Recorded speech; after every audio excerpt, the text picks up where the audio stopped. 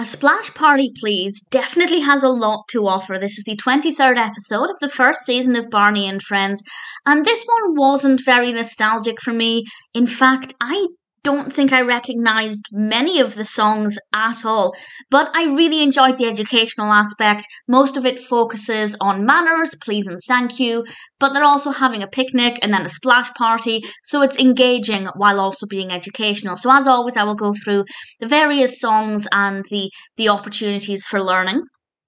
As I've mentioned before, I'm rewatching Barney for two reasons. One is the nostalgia. This one wasn't very nostalgic. And two, I love to see how educational it is. And it definitely is very educational. The children in this one include Derek, Michael, Tina, and Min, and Baby Bop also features at one point as well.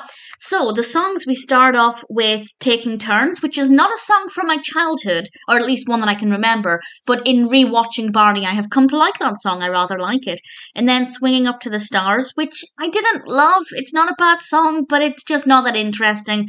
And then we have, of course, Please and Thank You. And it's a very cleverly written song and definitely helps to say that the magic words are please and thank you. And the characters do say please and thank you quite a lot in this episode. So it's great, not just that we're getting this education through song, but we're also seeing it in real time. We're seeing how the children actually use please and thank you, which I think is really beneficial.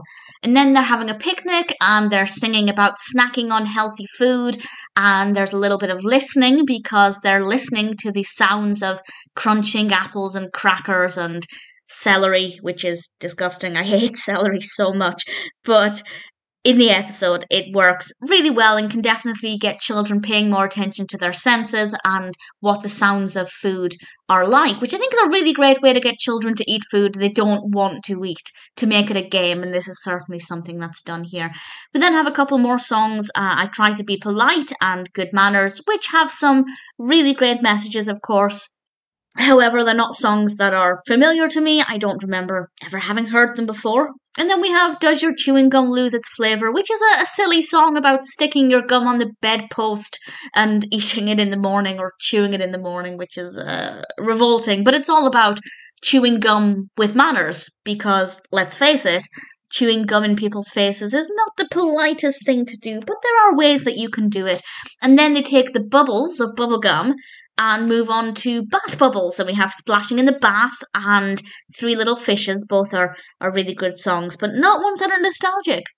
Interestingly for me, there's not one nostalgic song in this entire episode, which is so strange for me with Barney, but there was something that I kind of vaguely remembered, and I don't know if I'm remembering it from this episode or if it's just something similar to what I did as a child, but it's when they're doing the experiment to see how many jugs of water will make the duck rise to the top of the bowl. And there was a faint memory there, and I don't know if I'm remembering it from this episode. I imagine I would have done very similar experiments as a child. In fact, I probably would have done that very thing had I seen this episode. So that was quite sweet, and again, it's something that children can try at home. And this is one of the great things about Barney, is that whenever the children do anything practical, whether it's eating food or playing a game or making something out of crafts, recyclable materials, it's usually something that young viewers at home can replicate in some way, and I think that that's really fantastic.